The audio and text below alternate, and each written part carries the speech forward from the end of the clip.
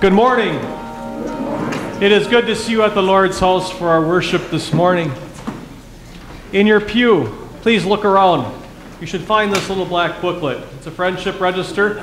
Everybody who needs to fill that out, so please, those that are closest to the middle aisle, take it and pass it to your wife to have them to fill out the information, and then pass it along to those other ones who are sitting in the pew with you. If you happen to be at one of the ends, please get up and try to find it. Grab it from this end. As we prepare our hearts for the coming of Jesus, we have rallied to very specific places that the prophet Isaiah has pointed us to. But as children would love to do on fresh, powdery, bright, sparkly snow, this morning we have the opportunity ourselves to romp through the Bible, especially the Old Testament, in one final preparation because, believe it or not, Christmas is a week away. So today we have a service of lessons and carols and hymns for Advent as we prepare our hearts finally for the celebration of Jesus' birth. The service is again printed for you in the service folder. One of the remarkable opportunities we also have, besides hearing the promises of God, are also seeing some wondrous treasures of music that we have in the church throughout the centuries. So please watch carefully as you sing the hymn and how they match up with the lessons that we're reading today. We also have the choir and bells singing with us today as a part of the service too. We'll take the offering as we sing hymn number 24 when we come to that point. And then finally, as we come to the end, we will offer two special prayers today. We continue to pray for Mike Radke, a gentleman that is joining our church, going through the adult confirmation class right now. He still is admitted in the burn unit at UW-Madison Hospital, and we continue to pray for his quick recovery. We also pray for the family of Tammy Steiner, whose father, Pastor Harry Weedman, passed away this past week. The funeral was yesterday. We'll pray for comfort for the family as well as thanksgiving for the blessing of the church that Pastor Weedman certainly was. Let's begin our service with the opening responses and hymn. Please stand.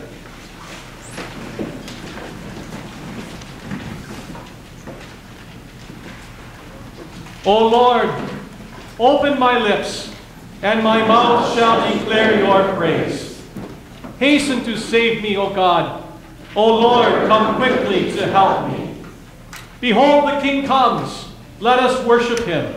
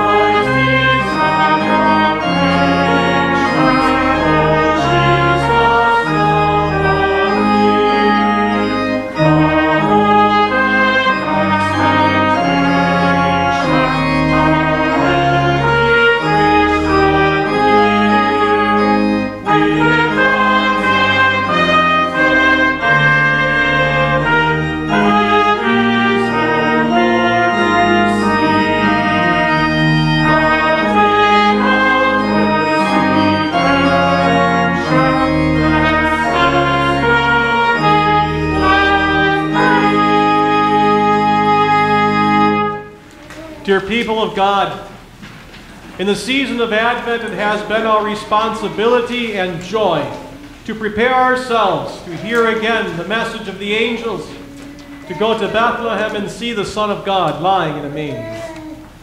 Let us hear and heed in Holy Scripture the story of God's loving purpose from the time of our rebellion against Him until the glorious redemption brought to us by His child, Jesus.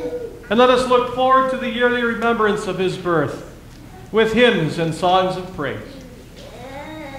But first, let us pray for the needs of His whole world, for peace and justice on earth, for the unity and mission of the church for which He died, for the people in our country and in the city, and especially for the brothers and sisters in our synod and in our own congregation.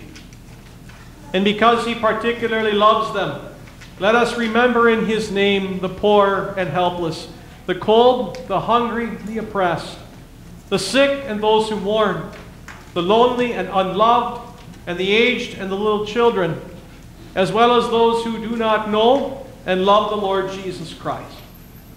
Finally, let us praise God for the faith of Mary, Mother of our Lord, and that whole multitude which no one can number, whose hope was in the Word made flesh, and with whom, in Jesus, we are one forevermore.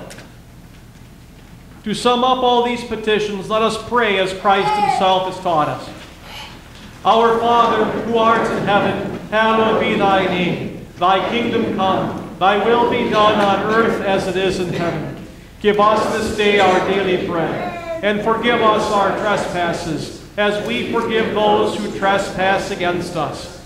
And lead us not into temptation, but deliver us from evil. For Thine is the kingdom, and the power, and the glory, forever and ever. Amen. The Almighty God bless us with His grace. Christ, give us the joys of everlasting life. And may the King of Angels bring us all to the fellowship of the citizens above. Amen. Please be seated.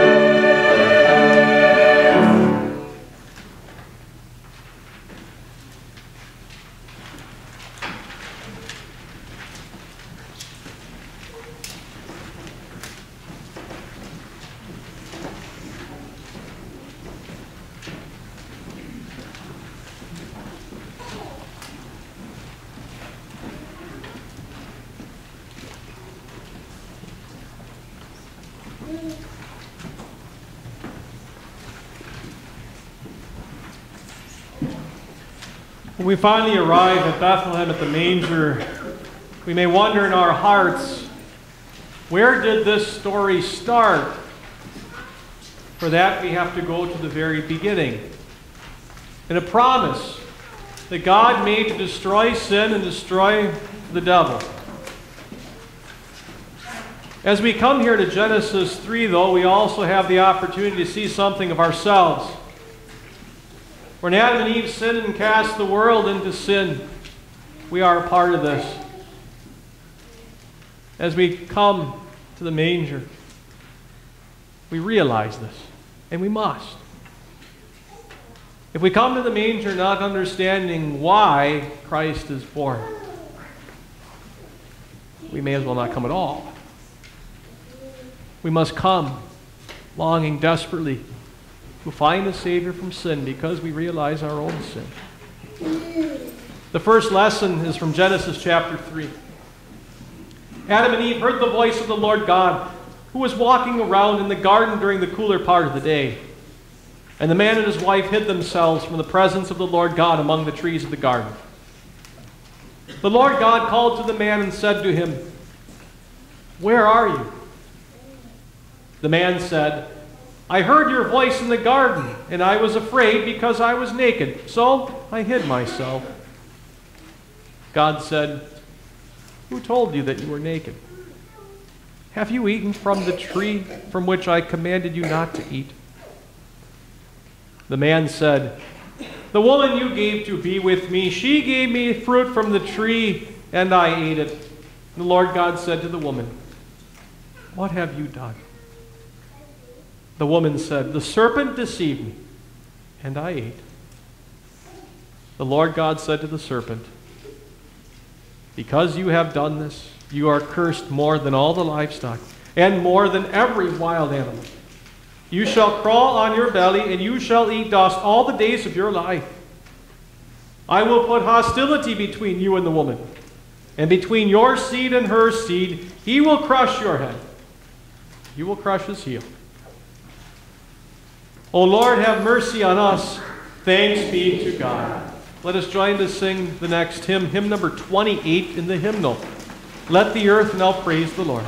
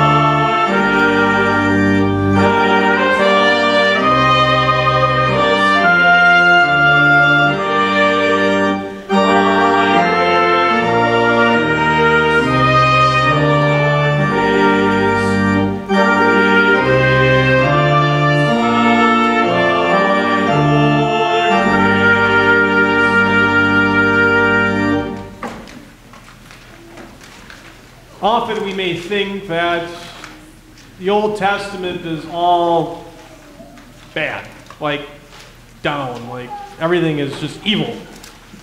And that all the Old Testament is about God's law and God's judgment, but there is marvelous gospel treasure throughout all the Old Testament and these promises of the coming Christ. Often the prophet Isaiah is referred to as the fifth evangelist. Matthew, Mark, Luke, John, and then Isaiah, the evangelist of the Old Testament, because his promises of the coming Messiah are fully packed with his amazing work.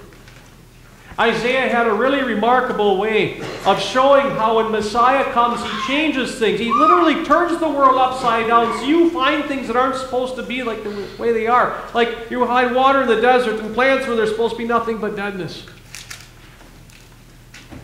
We take to heart these marvelous promises and bury them and ponder them and realize the fullness of what Messiah has come to bring us. The reading is from Isaiah 35.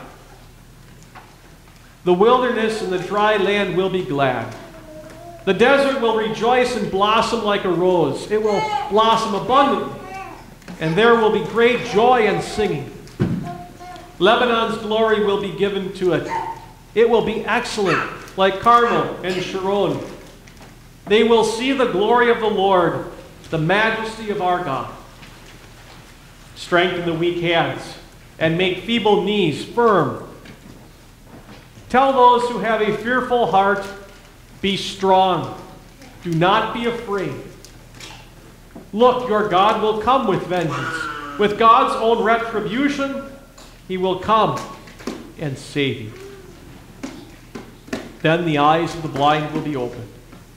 The ears of the deaf will be cleared. The lame will leap like a deer.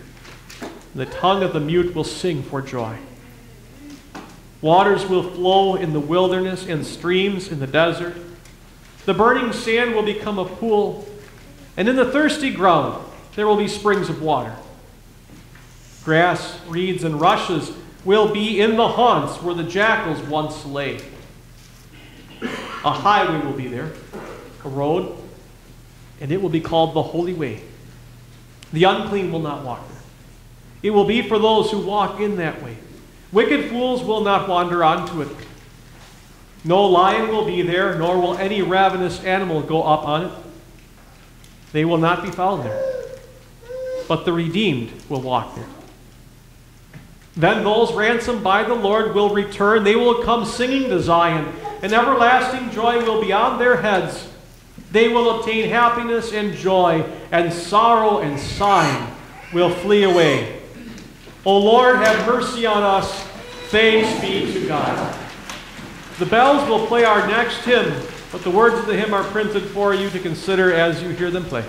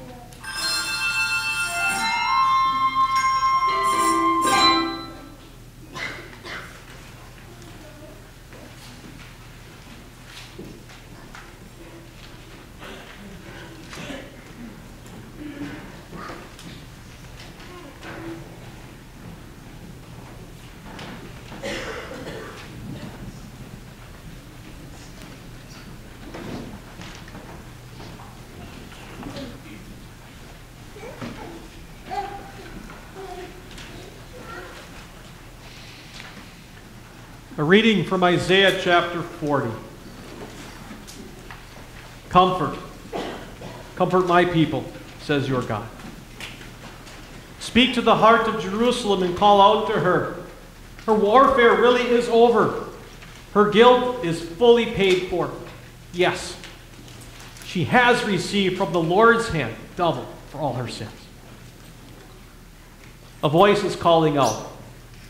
In the wilderness, prepare the way for the Lord. Make level in the desert a highway for our God. Let every valley be lifted up and every mountain and hill made low. The crooked ground will become level, and the rough places will become a plain. Then the glory of the Lord will be revealed, and all flesh together shall see it. Truly the Lord's mouth has spoken. A voice is saying, call out. And I said, what shall I call out? All flesh is grass, and all its beauty is like a flower in the field. Grass withers, flowers fade when the breath of the Lord blows upon them. Surely the people are grass. Grass withers, flowers fade, but the word of our God endures forever. Get up on a high mountain, O Zion, you herald of good news. Lift up your voice with strength, O Jerusalem, you herald of good news. Lift it up. Do not be afraid. Say to the cities of Judah, behold, your God. Look, God the Lord will come with strength, and his arm is ruling for him. Look, his reward is with him, his recompense is before him. Like a shepherd, he will tend his flock. With his arm, he will gather the lambs, he will lift them up into his lap. He will gently lead the nursing mothers, gently. O Lord, have mercy on us. Thanks be to God. Let us join to sing hymn number 12 in the hymnal, Hark the glad sound, the Savior comes.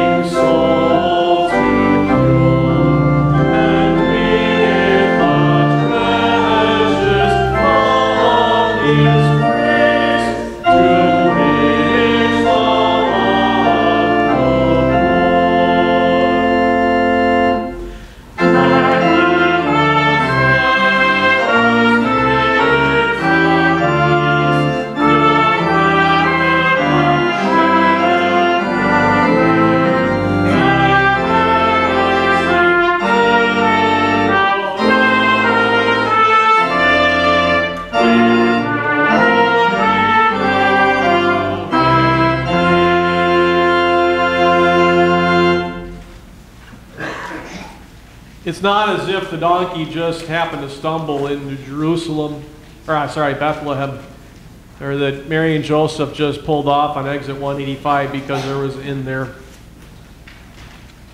They're in Bethlehem.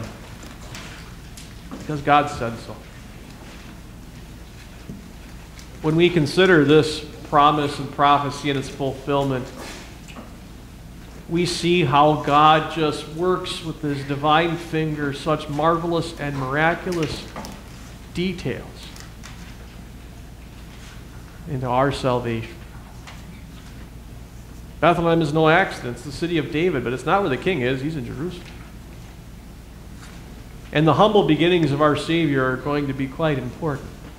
The peace that he is going to bring us. A reading from Micah chapter 5. But you, Bethlehem Ephrathah, though you are small among the clans of Judah, out of you will come the one to be ruler in Israel.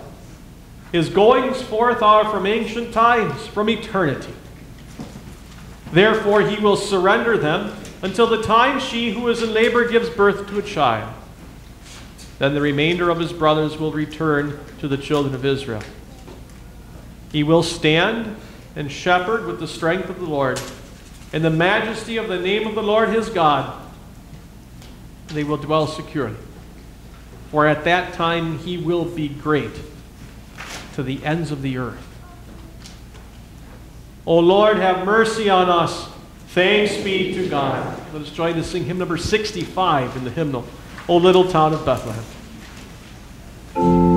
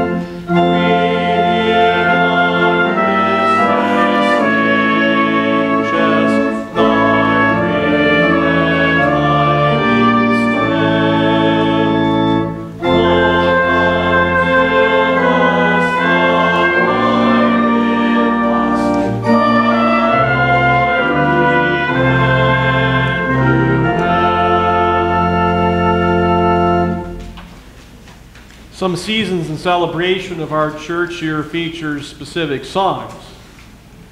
At Easter, the song is Alleluia.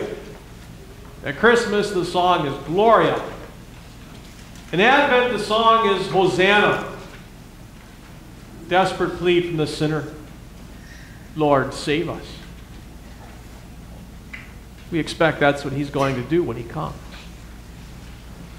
But now there is another day of our Lord Jesus' life, which Hosanna is the featured song.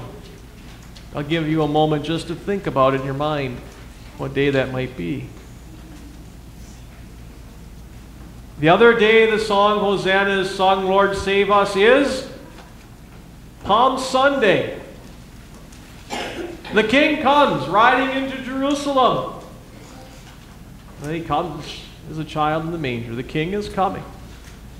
And sinners desperately plead, Lord, save us. That's what the child comes to do. And that's exactly what Jesus is riding into Jerusalem to do on Palm Sunday. But then Hosanna becomes that glorious battle cry. The glorious battle that lay ahead of him of his suffering and death for our sins. As we celebrate Christ's coming, we see a distant cross from the manger, knowing that he has come to live perfect righteousness for us and to die to take away all of our sins. The promise and prophecy of Palm Sunday is found in Zechariah chapter 9. Rejoice greatly, daughter of Zion. Shout, daughter of Jerusalem. Look, your king is coming to you. He is righteous and brings salvation. He is humble and riding on a donkey, on a colt, the foal of a donkey. I will cut off the chariot from Ephraim and the horse from Jerusalem. The battle bow will be taken away, and he will proclaim peace to the nations. His kingdom will extend from sea to sea, from the river to the ends of the earth. As for you, because of the blood of my covenant with you, I will release your prisoners from the waterless pit. Return to the stronghold, you prisoners who have hope. This very day, I declare that I will restore double to you. O Lord, have mercy on us. Thanks be to God. Let us sing the hymn printed in the folder, O Bride of Christ, rejoice.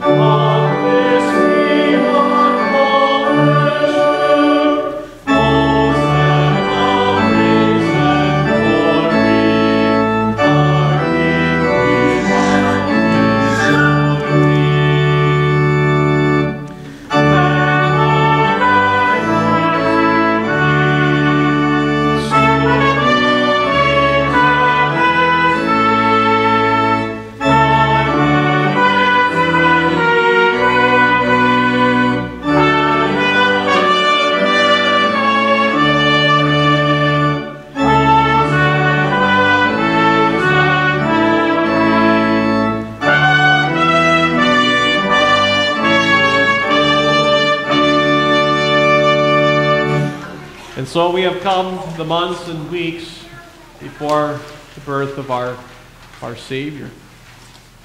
And as we look at the next two lessons, we look at all the other characters involved. The parents of John the Baptist himself. We think of Mary and Joseph and how God intervened in history and said, you and you and you are going to be a part of this. And we thank God that He didn't point that finger at us for any of these responsibilities. But as we set our hearts in the coming week in the celebration of our Savior's birth, we do have the opportunity, as God points the finger at us and say, you, to consider our faithfulness. Ask ourselves, what are we going to do? And what's most important for us when Christ is born? A reading from Luke chapter 1. In the days of Herod, king of Judea, there was a certain priest named Zechariah, who belonged to the priestly division of Abijah. His wife was from the daughters of Aaron, and her name was Elizabeth. They were both righteous before God, walking blamelessly in all the commandments and righteous decrees of the Lord. They did not have a child because Elizabeth was unable to bear children, and they were both well along in years. On one occasion, while Zechariah was serving as priest before God, and his division was on duty, he was chosen by lot, according to the custom of the priesthood, to go into the temple of the Lord and burn incense. The whole crowd of people were praying outside the temple during the hour of the incense offering.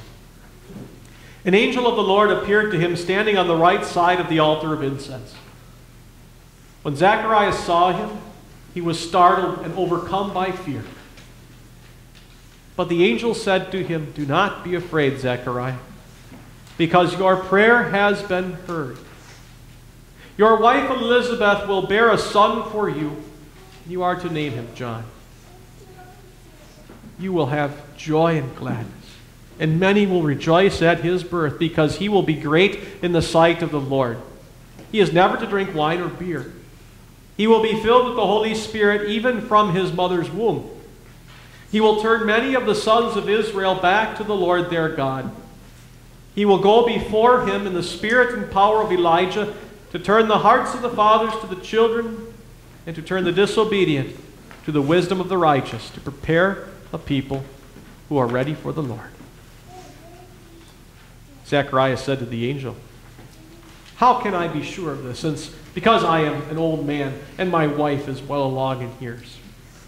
The angel answered him, "I am Gabriel. I stand in the presence of God, and was sent to speak to you in order to tell you this good news. Now listen, you will be silent and unable to speak until the day when these things happen, because you do not believe my words, which will be fulfilled at the proper time." Meanwhile, the people were waiting for Zechariah and wondering what was taking him so long in the temple. When he did come out, he was unable to speak to them. Then they realized that he had seen a vision in the temple. He kept making signs to them and remained unable to speak. When the days of his priestly service were completed, he went back to his home.